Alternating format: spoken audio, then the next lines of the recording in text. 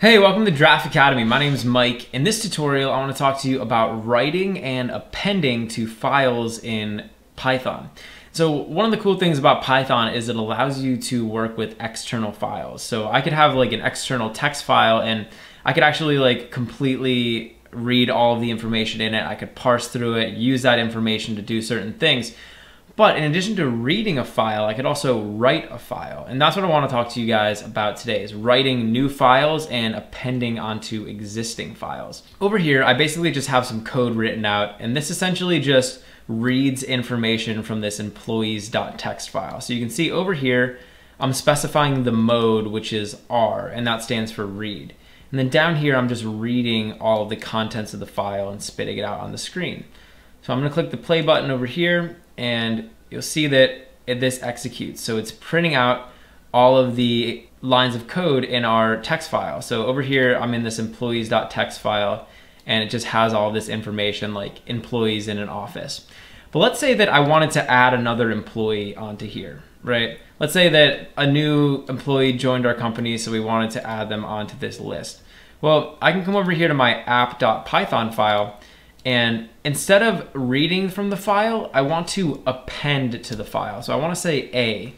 And appending to the file basically means that you're adding some text at the end of the file. So wherever the file ends, you're just going to add some text onto there. So what we can do is we can actually add another employee into the file. So instead of printing something out, I'm actually just going to say employee file dot write. And when I say employee file.write, I'm gonna be able to write something to the end of the file. So I can basically just write whatever I want. So why don't we add in another employee into our employees.txt file? So we can add in another employee. Why don't we say like Toby, and he's gonna be in human resources. So now when I run this program, it's gonna add Toby human resources onto the end of the file. So I'm gonna run my program, and you'll see that nothing shows up down here in the console.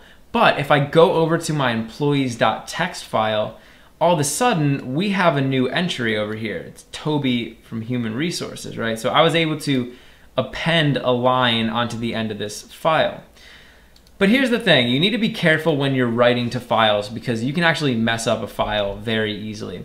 For example, I already added Toby here into my file, but if I was to run this program again, you'll see that over here in this employees.txt file, it went ahead and added Toby again, right? So it added this employee here again. And also you'll notice that in this case, this employee didn't go on to the next line. I accidentally ran my file again, and all of a sudden it messed up this file over here. And so appending, you really need to be careful because if you accidentally run your file again, or if you append something on something wrong to the file, it's permanent, like it's getting saved inside of the file.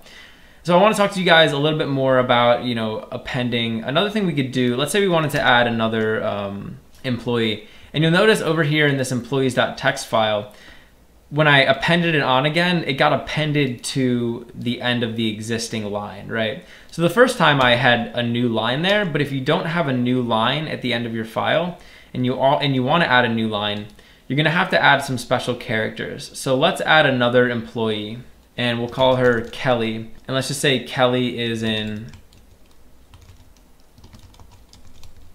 customer service. So Kelly is gonna be in customer service.